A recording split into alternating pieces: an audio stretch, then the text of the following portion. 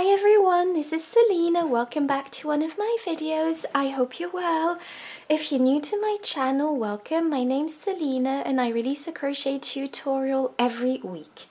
And this week I'm bringing to you this beautiful vintage cape. It's like a shoulder warmer and it's really cute and feminine. It's a really easy project to make. It features the crumpled griddle stitch, which I will be explaining in detail in this tutorial. And it also features two buttons, which I absolutely adore. I really love this project. It's really easy to make. So the free pattern will be available as always on my blog, selinaveronique.com. The link is in the down bar. And this project comes in sizes S to XXXL, so check out my blog and the free pattern to follow along the instructions for each different size. I will be demonstrating size S for this video, but you can follow along and crochet your preferred size without any problems. That's absolutely fine. Just follow along with the free pattern. So for this project I used 2 skeins of Paintbox yarns, Special Aran, and this is a beautiful yarn. It's 100% acrylic. It's a medium 4 Aran size yarn, and yeah, it's really amazing. It's so soft, and this is color 241. Again, I will be linking in the down bar all the materials that I used and the exact color, etc, etc.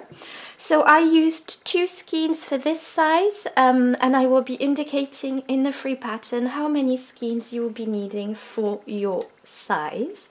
I also used a 5mm crochet hook, as well as a pair of scissors and a tapestry needle. You will also be needing 2, I think this is a 15mm button. So you will be needing 2. I will be linking some in the down bar once again. And you will be needing darning thread and needle to sew onto the project, and that's it. So yes, I will be using US terms with British terms in brackets. I hope you enjoy this tutorial. Don't forget to like, comment and subscribe. And special shout out to my patrons once again. Thank you so much for supporting me on Patreon. And all my links and socials will be linked in the down bar. So to begin this tutorial, you will be making a slip knot. So just go ahead and create your slip knot, like so. Pop your hook through and tighten. And what you will be doing now is chaining 40. So just go ahead and chain 40. 1, 2, 3. So I've gone ahead and chained less for my sample, but the principle is the exact same. So you should have 40 chains. I am going to say again that this is for size S, 40 chains. So if you are making a different size, just don't forget to check out my free pattern on my blog, linked in the down bar, and see how many chains you need. But the principle will be exactly the same, whatever size you choose to make.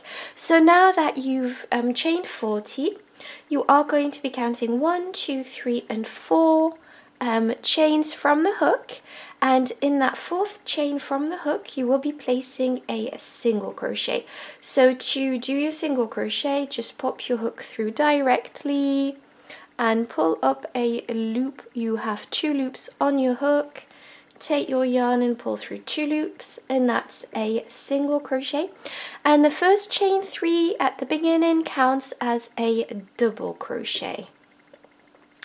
So now what you are going to be doing in the next chain is placing a double crochet. So just go ahead and wrap your yarn around your hook, go into that chain like so, and pull up a loop. You've got 3 loops on your hook. Take your yarn and pull through 2 loops, and take your yarn and pull through 2 loops, and that is a double crochet. Now in the next chain you will be placing a single crochet, and in the next chain you will be placing a double crochet. So we are alternating double crochets and single crochets all the way along. So I've placed a single crochet. Now I am going to be placing a double crochet and then a single crochet, and so there we go. This is what I have for now, and we started our this row began with a double crochet, and we finished this row with a single crochet. So this is row 1 of this crumpled griddle stitch, and so this is an alternation of the normal griddle stitch, so the classic griddle stitch, let's just say. So the classic griddle stitch would be an alternation of double crochets and single crochets from stitch to stitch like we've just done, but also from row to row. So we would be alternating double crochets and single crochets from row to row. However, with the crumpled griddle stitch, we are simply going to be alternating double crochets and single crochets from stitch to stitch and not row on row. But that will make sense now that I'm going to show you the rest of the pattern. So for row 2, we are going to be, so we finished on a single crochet. So what we are going to be doing now for row 2 is chain 1, turn your work, and so we are simply going to be placed, and this counts as a single crochet that goes on top of this single crochet from the previous row. And now in the next stitch we are going to be placing a double crochet, so just go ahead and place a double crochet, and that is on top of the double crochet from the previous row. And in the next stitch we are placing a single crochet. So as you can see, we are alternating double crochets and single crochets for this row, but we are not alternating double crochets and single crochets from row to row. So that means that we are placing the exact same stitch on top of the stitch from the previous row. So the next stitch we are going to be placing is a double crochet, which will be going on top of the double crochet from the previous row. And now we are placing a single crochet into the next stitch and a double crochet on top of the double crochet from the previous row, and then a single crochet, and then a double crochet. And so this is row 2. So now for row 3 we are going to be chaining 3, 1, 2 and 3, and turn your work, and this first stitch here counts as your first double crochet, which goes above the double crochet from the previous row. And now we are going to be placing a single crochet into the next stitch, which is a single crochet on top of the single crochet from the previous row, and now a double crochet. So it's really easy. This pattern is really easy. Just alternate single crochets and double crochets, and just place a double crochet on top of double crochets and place a single crochet on top of single crochets. So like I said, this is very easy. Going forward we are simply going to be alternating row 2 and row 3 going forward, so it's going to be really easy. And just remember that you are placing the same stitch on top of the stitch from the previous row. So we finished on a single crochet. So for the next row, chain 1, this counts as a single crochet, and go into the next stitch with a double crochet, and then into the next stitch with a single crochet, and then into the next stitch with a double crochet, and then into the next stitch with a single crochet. So this is really easy. Yeah, just alternate row 2 and row 3 until you reach the number of rows that you need. And so for this pattern, we need, let me just check in my book, we need 94 rows in total. So I'll just let you carry on. So for size S, you need 94 rows, and once you've completed your 94 rows, or however many rows you need for the size that you are making, I will get back to you with the rest of the pattern. So just carry on alternating row 2 and row 3, and I'll get back to you to show you the rest. Okay, so I've done my 94 rows, and now I'm going to show you the simple border that I'm going to add before finishing off this project. I adore the way it looks, and also I think my neighbor has her lawnmower on, so I apologize if you can hear a bit of noise. So now I'm going to show you the border. So we are going to be placing a border all around this rectangle. So we will be going up this side, and then this side, and then down, and then all the way across once again. And so I'm just going to show you how to do that. So to begin, we are going to be crocheting across the top, and this is going to be the easy part, because this is the part of what I call the stitches.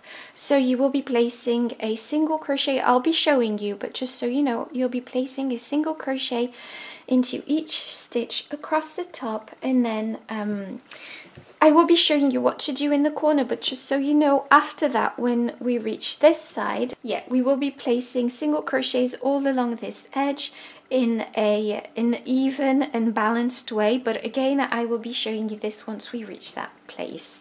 So now for this border, you will be chaining 1, and this chain 1 counts as a stitch, as a single crochet. Now go into the next. I am going to zoom in a bit. There we go.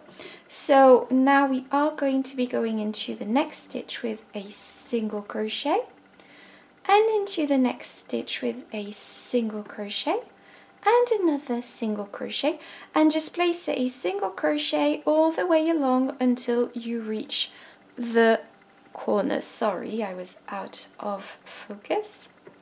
There we go. So just go ahead and place a single crochet, and then I'll show you what to do next. Okay, so I've reached the first corner, and what we are going to be doing is placing 2 double crochets here. So 1 and 2, so place 2 double crochets in that last stitch. And what we are going to be doing now is working all the way across this edge. And this edge, as I said, is the wrong side of the stitches. So that means there's not a specific stitch into which you will be placing your single crochets. So you need to place them at an equal interval, if that makes sense. So you need to make sure that you place enough single crochets along this edge, but you don't want too many and you don't want too few. So just use your own judgment.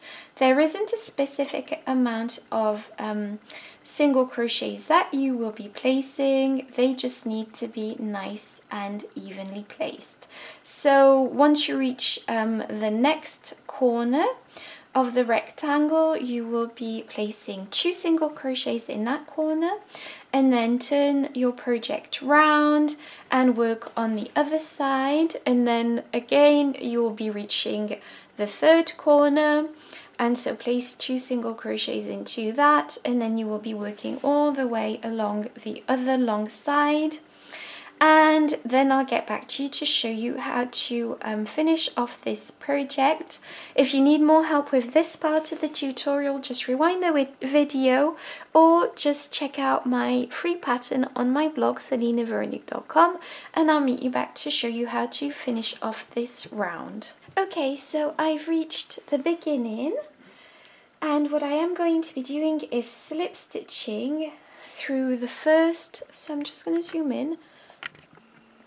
You are going to be slip stitching, so I finished here, and I'm going to slip stitch through the first stitch that we made and pull through, and now you are going to be fastening off like so and tidying up your loose end. So just do that, and then I'll meet you back to show you how to finish off this project.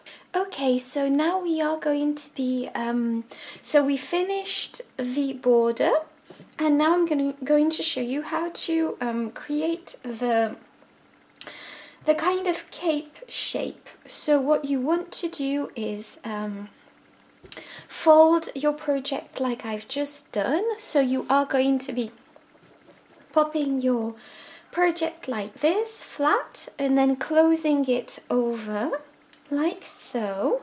So that's what I've done, and I'm just going to measure, that's about 4-ish inches, if that makes sense. So that's what you are going to be measuring and folding over.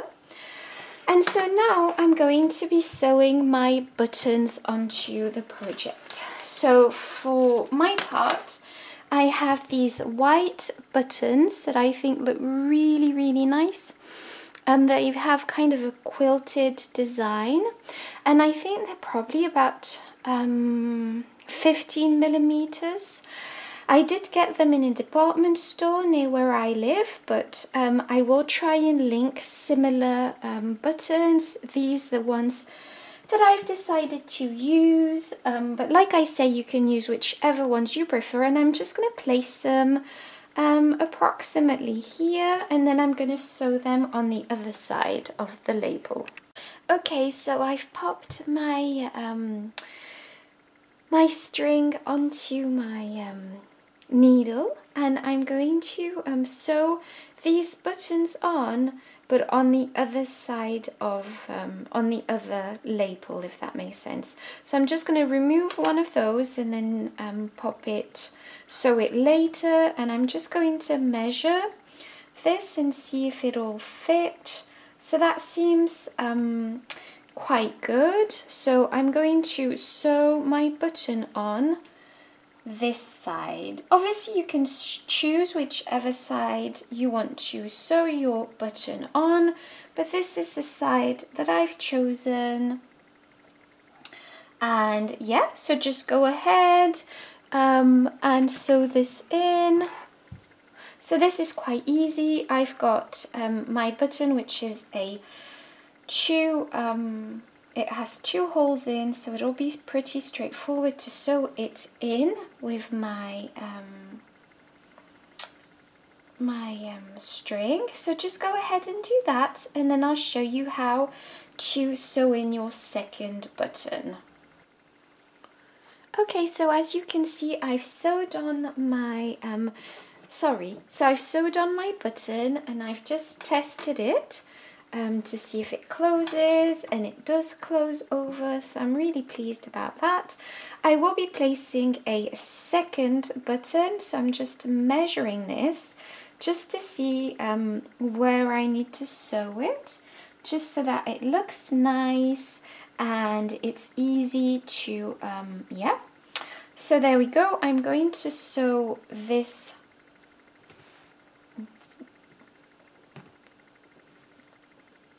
So I'm going to sew this button here. So just go ahead and do that and measure your project to sew your button in. Yeah, and then I'll show you what to do then. Okay, so there we go. I finished sewing this in, and I'm just going to check the buttons and see if it fastens how I wanted to, but I'm really pleased with how this has turned out. I'm really pleased with this project. This is what it looks like, and I think it's really adorable. And yeah, I hope you enjoyed this tutorial. Let me know in the comments if you did, and let me know yeah, what other project you would like me to do a tutorial for. Thank you so much for watching this video. Don't forget to like, comment and subscribe, and yes, see you next week.